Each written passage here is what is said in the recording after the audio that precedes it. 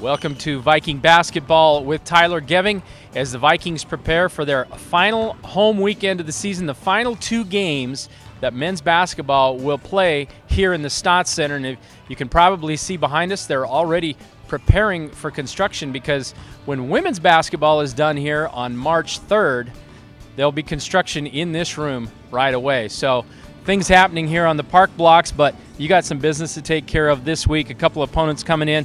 We'll talk real briefly on last week. It's been a rough go. A lot of close games, Coach, and I know you lost two last week on the road, Montana State, one in overtime yet again, and one going right down to the wire at Montana. What's your evaluation of those two games? Well, I'll say this. We're playing hard, and I think that's one characteristic, that you look for in a team is, are you playing hard? And we're playing hard. We're competing all the way to the end.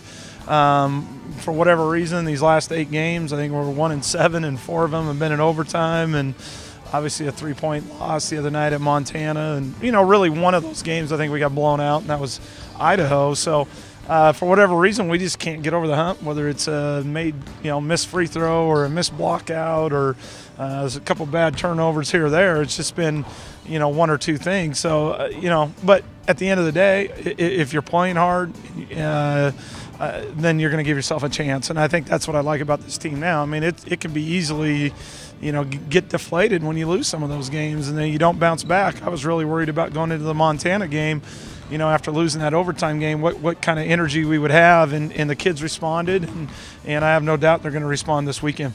Well, I think you really touched on it. The one thing that we've definitely seen from the Vikings, extremely competitive to the very end. There's been no give up, even despite some close losses. And, we can point to the Montana State game.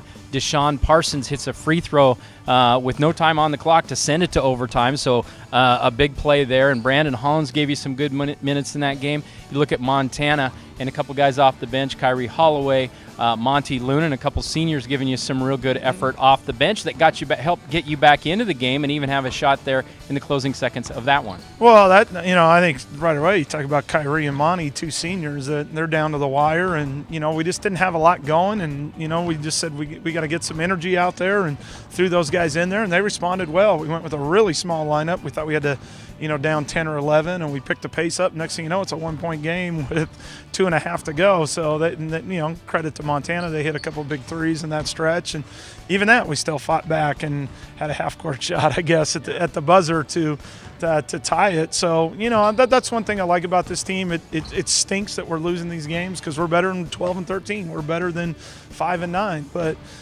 it is what it is, and when you lose that, it hurts. But at the end of the day, I said it earlier, we're not quitting. These guys are fighting, they're competing, and we just got to continue to do that. And I think we get in the tournament, nobody's going to want to play us.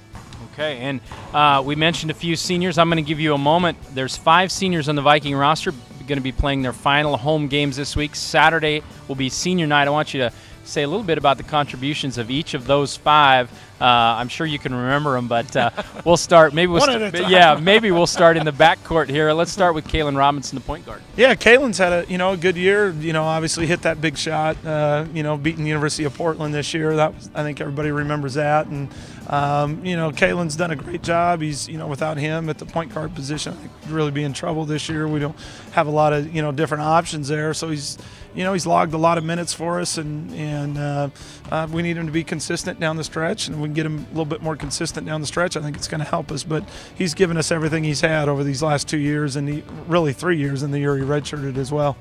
Okay, and then another senior starting in the backcourt from Silverton, Zach Gangler, only 4th-year guy you've got. Yeah, happy for Zach. I mean, that's one of those in-state kids we really targeted when he was coming out of high school, and fortunate enough to beat a couple schools out on him. And Zach's had a great 4-year career here. Same thing. We need a little more consistency out of him down the stretch, him and Kalen, to give us a little bit more to these next 4 games. But just a true warrior and great kid and everything you want in a student athlete. So happy to have Zach here for 4 years and everything he's contributed to us. Okay, and Kyrie Holloway, another senior guard. Kyrie's had different roles. He's been a starter. He's come off the bench, done a variety of things the last 2 years. Kyrie, first of all, is a great kid, and I think that speaks volumes about who Kyrie is, because it's not easy. You know, he sat on the bench a lot last year, and next thing you know, where he's in the starting lineup and played a big part of what we're doing. Played early on this year.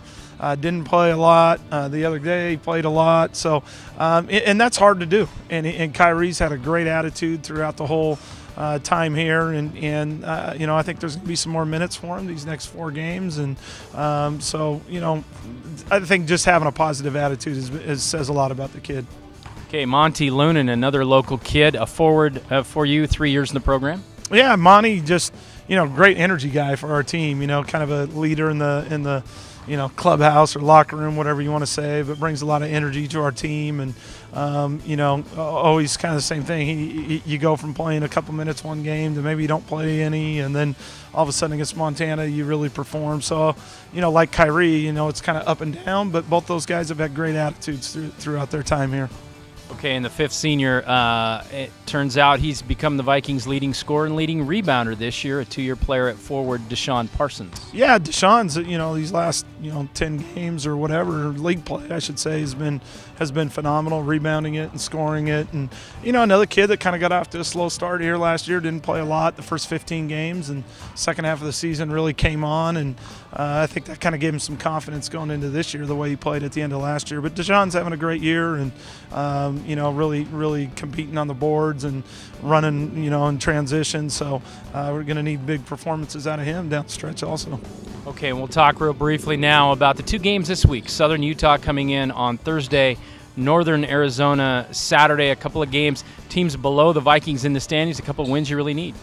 No, we do. I mean, you know, it doesn't matter who we're playing right now. We need wins, and that's good for your team's confidence. And I think that's what we need in these next 4 games is we need to play well. We need to come out with, you know, try and win 3 or 4 of these things down the stretch. So as we head into Reno, we got a little confidence. I think that's a big part of sports, is where you are mentally. And I think right now it's more on the mental aspect of us, of that we've got to get over the hump and try and win a couple of these close ones. So doesn't really matter who we're playing this weekend. It's I think a lot of it's just about us and our approach to it, and where we are mentally. Okay, a final question. I'm going to throw you a curveball, one you're not ready for, okay, but I think you're going to give us. It is baseball season, you're going to give us a great answer. Portland State playing its final 2 home games here in this Stott gym. The Vikings have played here for 50 years. 50 years ago they started playing basketball here. You've been here for what, about 12 years now? Okay. Give me your favorite Viking game here in the Stott Center. I'll give you one. Was probably, what was it, 3 years ago when we beat University of Montana in triple overtime.